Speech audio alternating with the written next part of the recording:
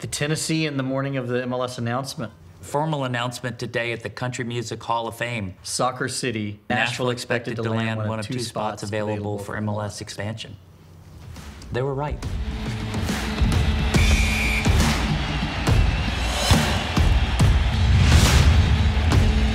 Yes, Music City is officially a soccer city. Nashville gets the 24th franchise in MLS history, and is a story of triumph and determination for a city that came from the back of the pack to the podium today.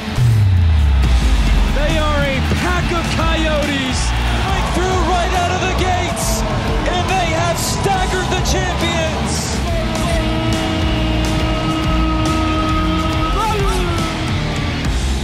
Not many people thought that it'd be possible we'd be on the stage, but it happened. The good news is it really doesn't matter where you start, it matters where you finish, and we finished on top.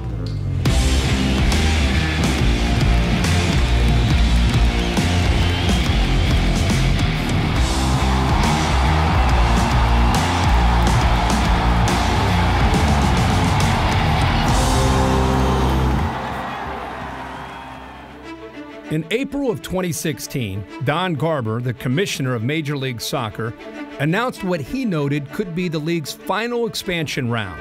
MLS would add 4 teams to the fastest growing sports league in the country, expanding the league to 28 teams.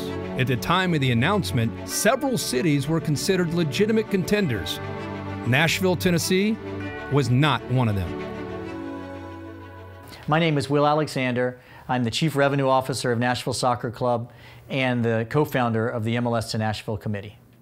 I first got involved with Nashville Soccer Club in 2016 with a friend named Bill Haggerty when MLS announced its expansion round.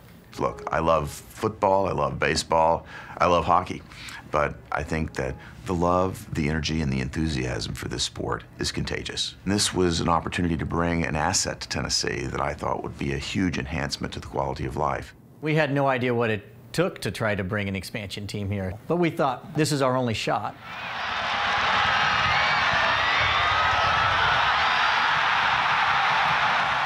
Soccer is growing in popularity here in Tennessee, and many sports fans think Nashville would be the perfect fit for that MLS expansion. I reached out to the leadership at Major League Soccer and told them that we were interested. Then I flew to New York and met with them in May of 2016. They were very polite to me, but I think also they figured that Nashville was probably not going to make the cut. Other cities had been involved in the process and speaking with MLS for years. So I think the league had their mind made up about what the top prospects were, and Nashville wasn't one of them. We would need a stadium, we'd need a strong ownership group, we need a lot of support from our city. We set about to do that.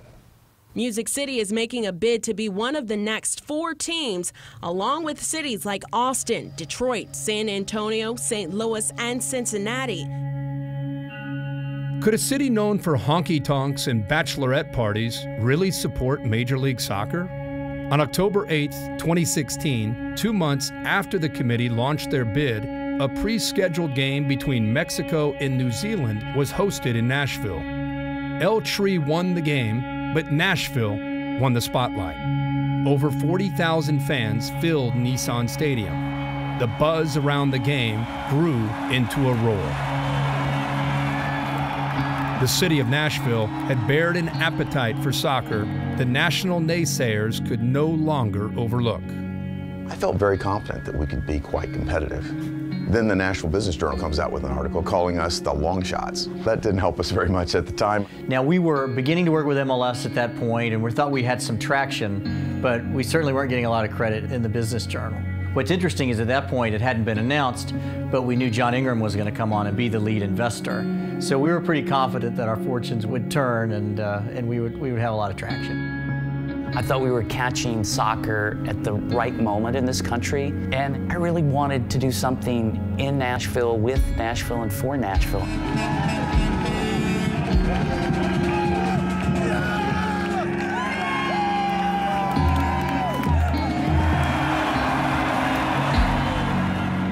Will and Bill had put together some pieces of the puzzle, but I can tell you at that time, I had no idea exactly how we were going to do this. I just thought, I don't want to regret not trying. On the next Dream Together, Nashville is the little city that could. You know, we got into the process pretty late. It was a long shot, but our city has been known to come from behind and find ways to wow people and win them over in a major way. And how did soccer first gain momentum in Nashville, well before MLS ever came into play?